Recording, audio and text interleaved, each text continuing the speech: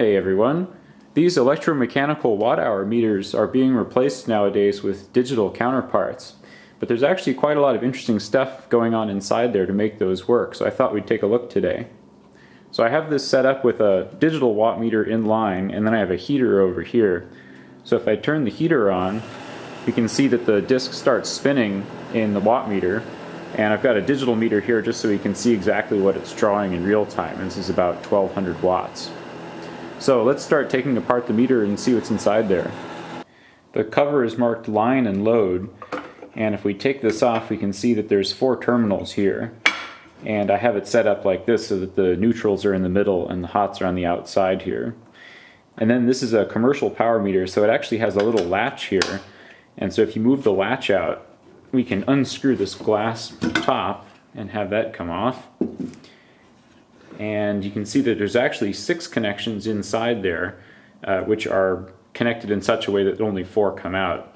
And so I'll unscrew all of this and then take the actual meter out.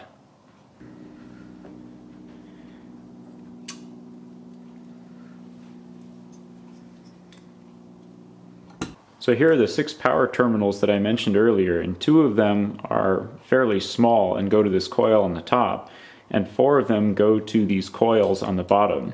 So I'm going to take this off so we can see exactly what's going on with the coils.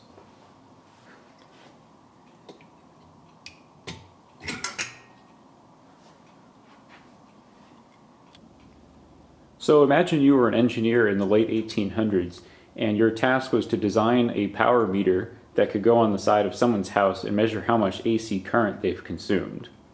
So what we're actually measuring here are voltage and current when they are in phase together. One idea of how to do this is to use separate coils for voltage and current and put them together in such a way that they interact and produce a force that is proportional to the power being consumed. So this design has been virtually unchanged for about 100 years, which is pretty impressive for any sort of technology. So here's the basic design. We've got the voltage coil on the top and the current coil on the bottom, and this is what it looks like in sort of a schematic view, where we have a voltage coil with a lot of turns and current coils with relatively few turns here. In the middle, this is the disc of the meter, and what we'll do is connect sort of an odometer to the disc so we can count how many times the disc has gone around. And the amount of force generated by this magnetic arrangement here will be sort of accumulated over time so that we have a running total power usage meter. So the question becomes, why have 3 coils in this arrangement here? Why not just have 2 like this, or 1 offset or something like that? And the answer is that we need to have some physical offset from here to actually produce a net torque in the disc. So if you were in the lab just playing around and you had a coil, let's say we only had a voltage coil to start, and we plugged this into the AC line so that we had a nice changing magnetic field coming out of that coil, and we brought it near the disc, it's true that that changing magnetic field would cause eddy currents to flow in the disc, but no net torque would be produced because there's no reason for those eddy currents to be pushed. So every time that the magnetic field changes polarity, it's true that there will be eddy currents in the disc that are also changing polarity and opposing it, but the disc still won't really want to turn. So if we were experimenting with this, we thought, well, maybe what we could do is put a current coil here and a voltage coil here, and that way the magnetic field produced by the current will kind of interact with the voltage field, and that will kind of pull the disc around because we've got this offset. Not quite. It seems like that might work, but again, if the voltage and current are in phase, there still won't be a net torque applied to the disc because the magnetic fields will both be varying exactly at the same time, and so there won't be any reason for the disc to turn. You can think about this kind of like the legs of a centipede, where if the creature just picked all of its legs up and then put them all back down at the same time, it really wouldn't go forward at all. It wouldn't even work to pick all of its legs up, move them forward, move them back, and then put them back down again. So coordinating all of its legs at the same time doesn't work. What we need to introduce is a phase shift so that, in the centipede analogy, it would pick up some of its legs, move them forward, put them down, and then have this sort of traveling wave that moves through its legs, this coordinated movement. And what we're really talking about is a phase shift between the legs moving up and the legs moving forward. And that's exactly what what we need to do here. So luckily for us, now that we're living in the age of AC current, there's an easy way to introduce a phase shift with a coil system like this. And what we do is we just add a copper ring to this magnetic pole here, and that copper ring is right here in the actual device. So what happens is if the voltage coil is connected up to the line and we have current flowing through the coil, there will be a magnetic field induced by that current flow. Now, instead of just coming straight out into the disk and inducing eddy currents there, the current, or the magnetic field, has to go through this copper ring. But the copper is a conductor, and it's not connected to anything. It's just an isolated ring. So what happens is that magnetic field, which is changing and going through that copper ring, induces its own current in the copper ring.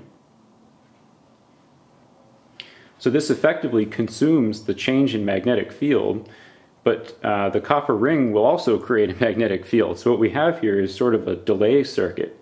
So the magnetic field can't just shoot straight through the copper ring. It has to induce a current in the copper first. And then as that current dies down, we'll end up with a magnetic field caused by those currents induced in the copper ring. So it's really just sort of a delay device. It's a 90-degree delay. So then you might wonder, why does this copper coil introduce a 90-degree phase change? Why is it not 180 or 42 or any other number? And the answer is that when the current flowing through this coil is at its maximum rate of change, then the magnetic field will be at its maximum value. And the reason for that is, it's a law of nature. I mean, it's basically why sines and cosines are 90 degrees out of phase and all kinds of other good stuff. So basically what we've done with this 90-degree phase shift idea is create a moving magnetic field, just like the legs of a centipede, that sort of pull the disk around like this. So we have these waves sort of undulating through here that cause the disk to move. It's similar as if I take this very strong magnet and just bring it near the disk like this and move the magnet around. You can see that it pulls the disk around because the eddy currents are so strong.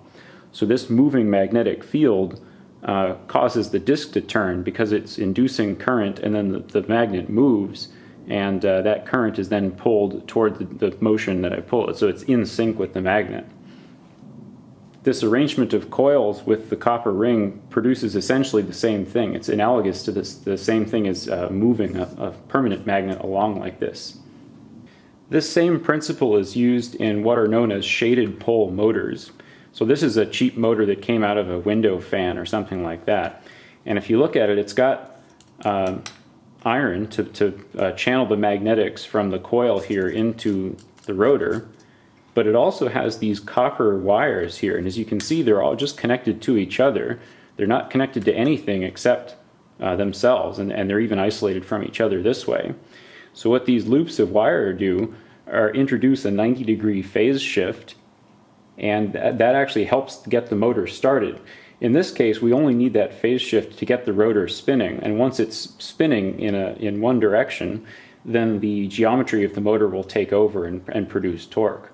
But when you first apply power to this, the motor doesn't know which way to go because the power is single phase. So these shaded poles produce a phase shift which gives it that sort of centipede leg action to sort of push this thing around in the right direction. The term shaded pole just means that we've added a loop of wire to cause this phase shift to happen. So there's a couple other key bits to this meter. Now that we've applied a force to the disk that's proportional to the amount of power being consumed, we have to have some way of slowing it down too. So in our current system, with just this part, the disk would just spin faster and faster and faster until it reached its mechanical friction limit. I mean, we have nothing to actually oppose the motion that we're putting into it. So the way that we slow it down in a controlled way is with permanent magnets. So these large pieces of iron in the front here are permanent magnets, and they're set up so that the gap is the disc is in the gap. So as this spins, those eddy currents are induced again, and it will oppose the motion of the spinning. So as you can see, there's very little tendency for this to turn after I let go. Lucky for us, the amount of braking applied with this system is proportional to the speed of the disc. So if we put the curve of torque produced by our power meter against the opposing torque produced by this eddy current brake, we have a nice linear system that's very easily set up to measure power like this. And you can see it's marked F and S for faster and slower. And what this screw does is it moves the magnet in and out radially. So if it's further away, it will have more effect on the torque of the disc because it has a bigger lever arm. It's farther away from the rotation axis. And if it's closer in, it'll have less of an effect. So the meter has a couple other interesting features. One problem is that even though we've done our best to reduce the mechanical drag in this system, where we have a needle bearing and magnetic suspension and all that kind of stuff, there's still some magnetic drag that we need to overcome. And since our magnetic setup only produces torque when we have the magnetic field's delayed, when the person's actually drawing power, then we're not actually going to be charging them for the full amount because we're giving up that mechanical drag. So the motor has this interesting bit of copper here, which is asymmetric, like it's going in one direction on the disc. And I believe this is supposed to siphon off some of the magnetic field from the voltage coil and introduce an additional little phase delay so that there's always some torque on the motor. Essentially what we have here is a shaded pole motor without any sort of current sensibility, basically just to produce some torque.